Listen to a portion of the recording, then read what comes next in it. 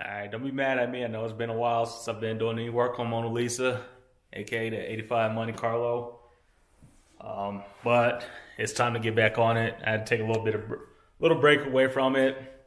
One, I was doing some work with the PT, still working on that. But two, just had to clear my mind on it, step away from it a little bit, and then get a little motivation to get back to it. I know a bunch of people have been hitting me up asking about the Monte content. Getting back on it. So one thing that I think this might be the first or second look with the hood closed. It's not latched or anything, but it's closed on the Monte. So I'm digging how it looks. Wiped it down last night. It is a satin finish, so you really can't use anything that's going to add shine to it, like anything with wax. So there's a spray bottle I have, and just spray it on microfiber and wipe it down. But it's looking pretty good.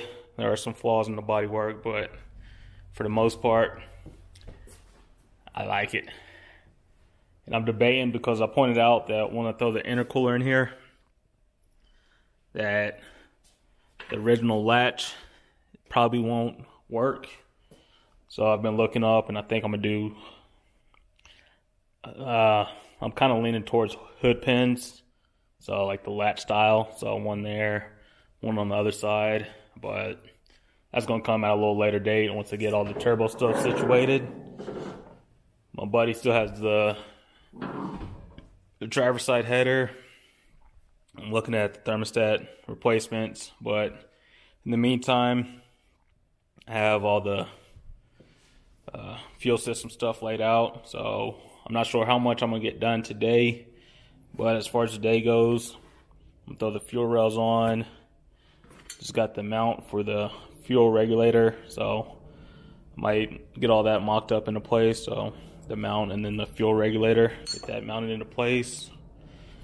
I think I have dash 8 hose, so that's PTFE line, and then dash 6. So the dash 6 I'm gonna use for return. The dash 8 I'm gonna use for feed. I have a whole bunch of different fittings and everything from hot rod fuel hose. So that's all there. They did say they sent me some of these. This is my third kit from them. I think the first kit was on the Elco. Second kit was the dash 6 lines. But then looking into it some more, with the turbo and everything, I decided to step up the fuel line, so that's why I ordered the third kit, which is the dash 8. So that'll be the feed. The dash 6 will work for the return. That's the same thing I have on the fuel pressure regulator. So the inlets will be dash 8. The return is a dash 6. So I have all that stuff there. I think the mount for the regulator goes on these 2 upper bolts here, so should have enough room to get the bolts out, hopefully. I'll take the water pump off, but it'll sit here, and the regulator will sit right under the throttle body. I'll probably run the return line straight under the intake and then wrap it around the firewall. Same thing with the feed lines. Might run them up the firewall, then run them over, and then you'll split off into a Y in the back. So one will go to the driver's side, one will go to the passenger side rail. Then they'll go into the fuel pressure regulator, and then the return will just go back down the middle. So that's the plan. Do have a 450 liter per hour fuel pump, so I'll use that. I'm not planning on running E85 right now, so I didn't do a E85 sensor. It's going to be pump gas, so I didn't have to go with like a dual pump setup or anything crazy. So that should be enough for now. Think about using the stock sending unit. So this, I will end up cutting these little ends off of the vent and the return. I think the feed line, I have an adapter for it, so it should just go onto that nut already, and just close that up for the feed, and then it'll be an AN line on top of that. Where these two, I'll cut the tips off, and then I know some people hate on them, but I'll use a compression fitting for the return and the vent. I'm not doing huge horsepower numbers with this, so the compression fitting should be fine. If not, later on down the road, if I do notice problems with it, I'll get a new sending unit and replace it. But for now, everything should work. Like I said, I've used this company before on the El Camino, and they go together just fine, no problems.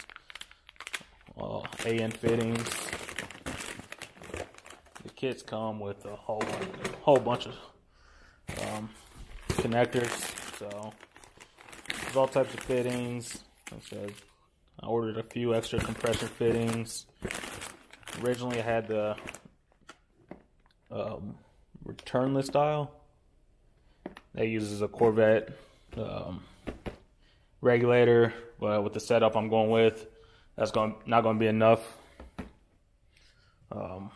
fuel pressure eventually, so that's why this one's adjustable, and then it runs off a vacuum. So with boost, I think it's a 1-to-1 ratio, so 1 pound of boost will give it 1 more pound of fuel pressure. But since I have it, I will go over the setups with these on there and the differences once I do it. Might end up giving this to Grind School along with the other fuel pump for his setup to make it nice and easy for him. But that's pretty much the only difference. Is I did order that kit originally. I said it comes with everything you need, even the fuel rail connectors and all that. But I'm not using the Corvette style filter and regulator. I'm going with the different style. And then the original fuel pump I got from a buddy, I think that's a 255. So that one, I'm not using that one either. So step that one up. I will use this wiring harness. I guess it's supposed to be a higher output. So it's designed for, I think, the Grand Nationals or the Regals. But I think it should be able to work with it. It just, I think it runs off straight from the alternator to the fuel tank or the sending unit to help increase the voltage to it. So that's the plan. I'm going to stop talking, just look at it, and I've been talking way longer than I thought. But I'll put it down. I'll get the fuel rails on today, and maybe I'll get the fuel rails and the regulator on, and I'll cut you guys back on. The next time, it'll probably be running some of the fuel lines. So we'll see. I might be a couple connectors short from what I plan on doing, but it'll be alright. I'll figure it out. If I need to order more fittings, I can. It's no problem. And we'll go from there. But till then, I might even mock up the manual brake kit, or at least open that up, or make it its own. I'll probably make it its own video, because I think I will have to bend those brake lines back a little bit to get everything to line up. But let me go ahead and throw these fuel rails on. I still don't have my injectors yet, so I had to throw these on just to get everything mocked up, get the regulator mocked up in place, and then I'll cut you guys back on from there. Alright, so as far as these fuel rails go, it'd be a lot nicer if the Jegs logo wasn't on there, but at the same time, you're going to see it anyway. I could flip them the other way, but I think I'm going to run them so it looks more uniform that way. There's 3 tie downs, or 3 bolts back here. I don't know why it's so dark. But there's just 3 bolts for this hardware here, and some Allen screws. So I'm going to throw Loctite on these and just get those nice and snug. And as far as these other ones, I think I'm just going to run these, throw it straight through. And then on the back side, the crush washer, and then the bolt. I could look up and see if there's torque specs on it. If there are, I'll throw them on the screen. If not, I'll just get them nice and snug. Or this one, I might just get it nice and snug for now, because they will come out eventually when I get the injectors. But I just want to mock these up into place, so it might just be hand tight for now. These ones, I'll probably tighten all the way. But as far as these bolts, I'll just get hand tight. And then same thing with the fuel pressure regulator. Once I throw this on, I'll throw Loctite on these bolts back here. I don't think these, well, I could probably throw the fitting in for the return. There's ones on the side, really don't matter for now. But just a quick mock up, and so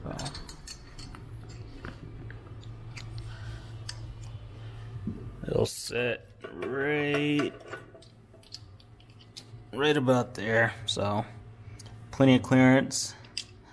It might be a little tight for the gauge I have, but I'll see if the gauge will clear. If not, I just won't run it with the gauge, well, with the mechanical gauge there. I think what I have is I have a fuel pressure gauge that I might throw on one of the rails. If not, just throw it closer to the regulator, maybe coming off of this rail here or the other side, and it'll just be a sensor, and I'll just read it from that, and it'll pop up on the dash or the little handheld that the Holly comes with. So if the mechanical gauge doesn't clear, which it should, it's only about like that tall, so we'll see. But we'll mock this up and cut you guys back on after the fuel rails are installed and the fuel pressure regulator. Alright, give you guys a quick update. Fuel rails are just, they're on there, but just loosely. I'll come back and tighten everything up once I get all the lines ran and cut, but I am missing a couple connectors or fittings. So on the fuel pressure regulator, I'll probably run the 180s. So you see a lot of people, instead of taking it from this fuel rail directly to this side of the regulator, they'll pretty much crisscross it to the other side. So I need to get some dash 8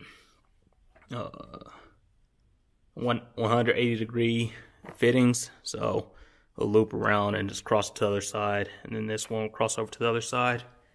But with the fuel rails, when you look up online, they say dash 8 orbs. So this end is dash 8, but they come with dash 6, and since I thought they were dash 8 orbs, I assumed that they were going to be dash 8.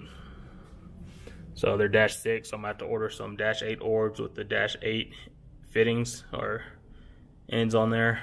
So then I'm not having to put a step up bit here or step up fitting here from dash 6 to dash 8. I just want to run it dash 8 all the way. So it'll be dash 8 coming out of here, probably go into a 90 and then into that 180 and cross to the other side. So it says dash 8 orbs, but they're dash 6, so keep that in mind. With me, I want to run all the feed lines dash 8, so I'll have to update or upgrade these. And this compressor fitting didn't work on the return line that I'm going to use, but the vent line, the compression fitting fit. I ran a different style, kind of like the ones you run on the intake with the stock of fuel lines. So I ran that style because there's a little ridge on this. Well, this is the vent tube for now, but it will be the return line because it's a little thicker. So I ran that style. I did have to cut the edges off, or just the tips off of these two lines. So that's what I did, cut those off. Tried to use a tube cutter, wasn't able to get it, so just broke off the cutoff wheel. Gave them a nice clean cut, cleaned it up with some files. So that's what I did with those. These top two, you gotta keep in mind that originally they're real close together. So if you're gonna do it this way, you gotta spread these out just a little bit. If you slightly just bend that one outward, it'll work just fine. With this one, however, the middle one is the stock return line, so I'll go in this tube right here. But it goes like that to get the fuel all the way to the bottom of the tank instead of splashing on top. But what I'm gonna do, I'm still debating because I think it's the same diameter. This one might be slightly bigger, the vent line. What I could do, which there might be enough sticking out of the bottom, you could cut this little cap off here, just put a rubber hose that'll drop down all the way to the bottom. That's what I think I did with the El Camino, but I think it's a little different. It has a little bit more material there, and then it has like a little vent thing that hangs here. So if you break that vent off and then run a rubber hose all the way down, I think that's what I did. And then you take if you're going to use the return as a vent, you just cut a little hole or drill a little hole in there so that it's not having a bunch of gas or trying to vent from the bottom. There's a relief cut up here or hole, and it'll just vent from there. So that's what I might do. I think should be able to cut this cap off right here, put a rubber hose and a clamp there, and it should be good for the return. These lines, or these wires, I'll probably upgrade them slightly, but for the most part, that's how I did that. Fuel pressure regulator's on, the fuel rails are on. I'll have to get some more fittings. And then that was the old fuel pump, so compared to the new one, it's not too much bigger, but I think that you have to modify the base a little bit. So if I have to cut that base up a little bit to hold it, no problem. But I'll figure it out. Like I said, people do this all the time, so it's not a big deal. The 255 would have been a direct drop in, but the base on the 450's a little bit bigger, so yeah, I'll have to figure that out. But as far as the other connectors, like I said, that's the Y for it. I'm not sure if I'm gonna use these 45 and 90s, but I just threw it up there to see. When I run the feed line up, however it runs, I don't want to get it too close to the dump pipe. If I could tuck it inside here somewhere, and then probably just mount it up against here, up against the firewall, and then just Y it off there. And then these will just obviously run into each fuel line or fuel rail. Yeah, we'll go with that. If I get up a little bit higher to try to hide it a little bit, I will. But we'll see when it comes down to it, where I want it.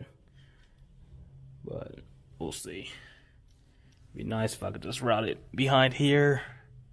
But I don't know how close I want it to the actual block. And then I got to keep in mind of the dump tube for the turbo.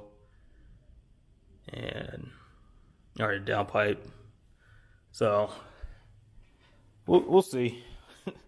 I'll probably order a few more 90 degrees, because I think I only have 2 of the Dash 890s, which I'll probably run up on the fuel rails. So probably 2 90s, 2 180s. These, I don't know, they might be 90s also, or 45s. So I'll have to order probably 6, 7 more fittings, and then I have to think about how it's going to come off of the gas tank.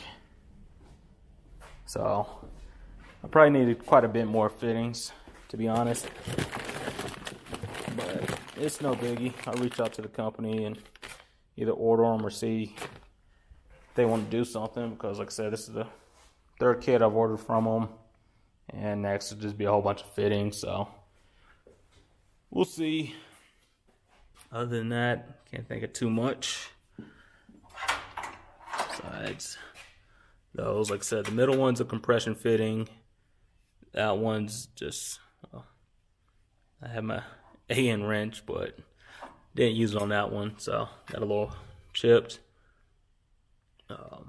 This one is not a compression fitting. It just goes onto the previous threads that are there. I ended up like cutting it and reflaring it, so I found that style.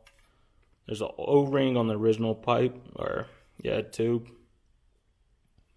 And those are the sizes right there. So it's just a female adapter fitting. It's a -6, but I have a step up for a -8. I can't find one for -8 by 16 millimeter by 150. So yeah, that's what I went with. It'd be pretty much a -6 coming off, and then it'll step right up to a -8. So not too worried about it. Like I said, if I was going for higher horsepower, I'd probably just get a whole different sending unit. But this should be fine. I think that's the -6 to -8 adapter, so that's pretty much what I'll throw on there.